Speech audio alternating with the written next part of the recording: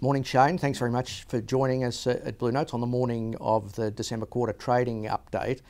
Front and centre here was discussion about the currency. ANZ, with its international business, is a bit more exposed to currency fluctuations than Australian peers. Can you walk us through the moving parts of that? Sure. When shareholders buy ANZ, you get an exposure to the region. We think that's a good thing. We think that's ultimately a good thing in the long term. But what it has is, in the shorter term, it does tend to introduce a little bit of fluctuation in some of the numbers. And the impacts of the lower Australian dollar are many and varied.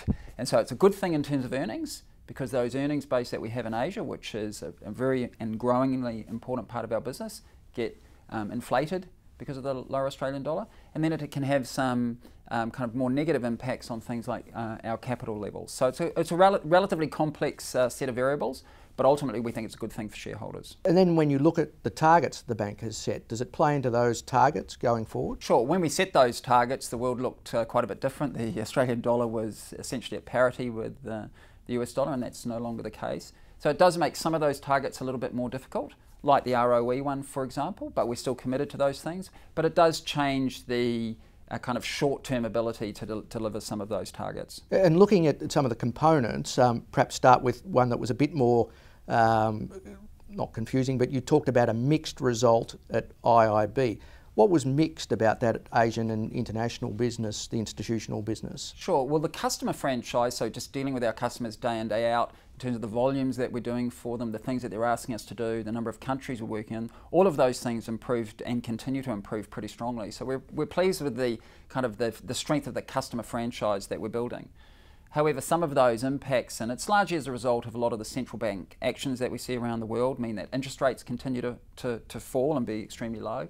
I mean, it's interesting to note, one of our guys was talking about the other day that I think now 1/3 of all the government bonds on issue in Europe are actually negative interest rates. Those things actually have an impact on our business in terms of our ability to generate revenue. Another one that's maybe people hadn't thought through in terms of the market was that clearly with commodity prices down pretty substantially, I mean we're talking 50, 60 and 70% in some cases, that means a shipment of iron ore or coal or the things that we finance, while the ship hasn't changed size, the value of what's on that ship has changed, and that means our ability to generate revenue from those has also changed. And that was why it was a bit of a mixed bag in the business there. Australia and New Zealand, on the other hand, looked quite strong, and indeed, if you could talk through a bit of the strength there and whether that's sustainable, but also it makes people say, well, why aren't you all in Australia and New Zealand rather than international? No, both businesses had a really good start to the year, in fact, and that's really continuing on a trend we've seen for some time. Here in Australia, the business just goes from strength to strength. We've had essentially 5 years of just grinding out higher and higher market share through better product innovation and better services to our customers. So that continues to do well.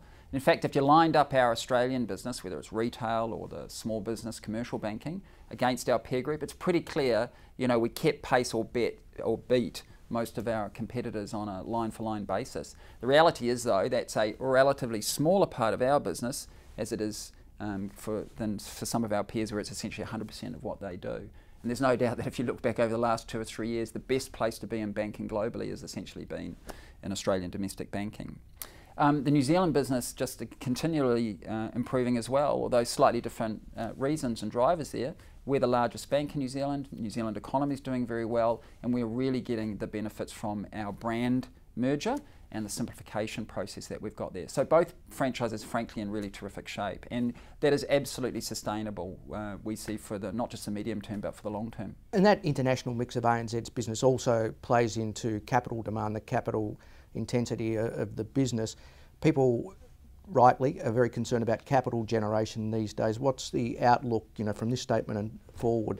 Capital generation absolutely really important any time in a bank's position. But as of today, with a lot of regulatory change that we've already experienced and more to come, that's given even greater focus. ANZ, we generate good levels of organic capital. We are a growing business though, and that growth opportunity that we have, that option that we have, needs to be invested in. And so at the same time we're generating lots of capital from a lot of our kind of home businesses, we want to invest that capital to build growth and return for the long term. And a lot of that, not all of it, but a lot of that is in places like Asia.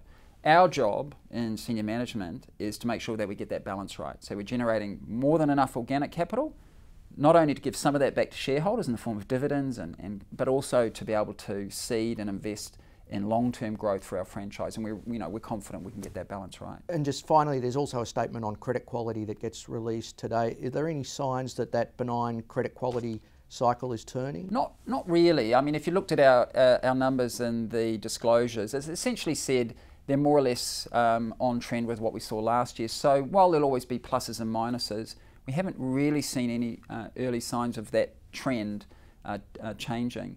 And I think that makes sense. You know, the economy here is slowing, interest rates are low. Those things are generally reasonably accommodating for the credit cycle. You know, we're not getting into the kind of heady days where people are over borrowing or over leveraging, etc. So it's a good place for bank credit quality, and you know we see the benefits of that for some time to come. Thanks again for your time speaking with Blue Note, Shane. Okay, thank you.